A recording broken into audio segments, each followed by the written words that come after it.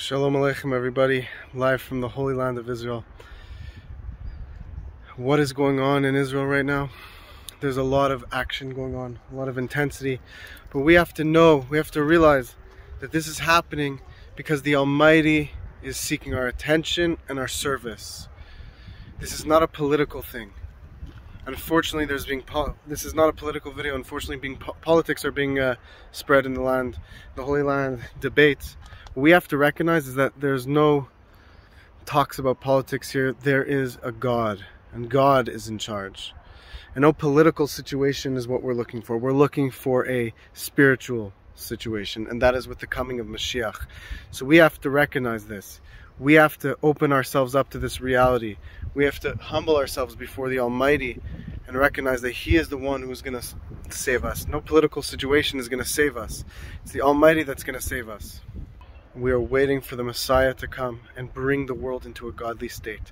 All this debate and politics and people repeating things on television and on social media and people, turning against God. God forbid. All these things are only possible because God makes it possible because He hides Himself. But when He reveals Himself, He's going to cover all the world with His glory.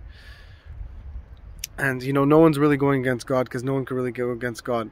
But all this talk about, negative things that I don't want to go into, we have to realize that these are shells. These are covering up godly light.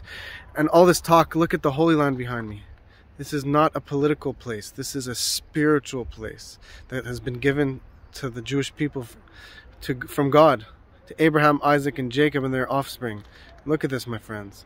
Taste it, feel it. This is a spiritual place. We have to learn the Torah. We have to serve God, do acts of kindness for each other, and recognize that God is with us and He wants our attention. And we have to turn this spiritual place into a godly space. This spiritual world is really is the stage for the revelation of godly light that's about to come. We have to see it. We have to feel it. And we have to recognize this. We have to internalize it. And we have to support this land. We have to support the Jewish people. And we have to recognize what is on the line here and what is about to be revealed. The Messiah is about to come. Our godly service is so intense right now. It's so valuable. Why? Because when the Mashiach comes, we're not going to have free will anymore. We're not going to be able to really serve God out of choice. We're not going to be able to impress God, so to speak, as much, because it's going to be obvious. It's going to be crystal clear that God is running the world and His mitzvahs are mandatory. His Torah is mandatory to observe. And we're not even going to be able to sin. But now when there's an opportunity to sin, God forbid, there's really the opportunity to choose to serve God. And now we have to take our service to God to the max. Recognize that we are at the moment of... the moment right before the coming of Mashiach. This is the moment we've all been waiting for, my friends. Let's get ready. God bless you all.